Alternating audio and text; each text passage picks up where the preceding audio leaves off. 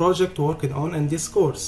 First of all, the type of the building worked on this project is an residential buildings consist of 15 stories plus 1 basement located in Lebanon. The material using in this project was FRMC equal 25 megapascal for horizontal element, slabs and beams, FRMC equals 30 megapascal for vertical element, columns, walls and foundation, Fy equal to 420 megapascal for longitudinal reinforcement, Fyt equal 240 megapascal for transversal and reinforcement. FRMC is the compression strength for concrete using in this project, and Fy and Fyt are the tensile strengths for rebar using in this project.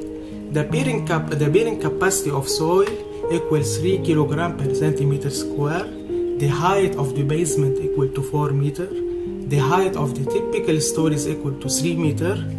We use shear wall system for earthquake design with a coefficient R equal 5.5. And the next section we will show what are the all system for resisting earthquake, why we use shear wall system, what is shear wall system, what is R, and why R equal to 5.5.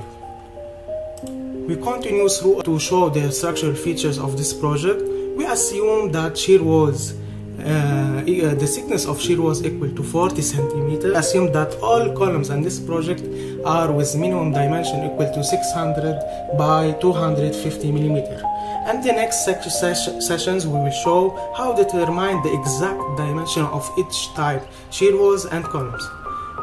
We will use the ACI code for structural design.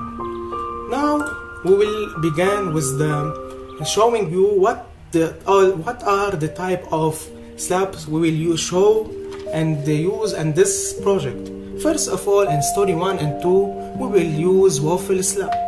We will talk in the next session why we use waffle slab and when we use waffle slab, and what are the difference between story 1 and story 2 and waffle slab. In story 3 we will use ribbed slab. Story 4 we will use flat slab. From story 5 to 16 we use solid slab, and the next session we will talk why we use solid slab, more using solid slab from story 5 to 16. Then we will talk about the advantage of each type of slab, and we will talk how we determine the section of each type of story and the software. We will talk how we determine the section of each slab. Thank you for listening. We will continue our work in the next section. Goodbye.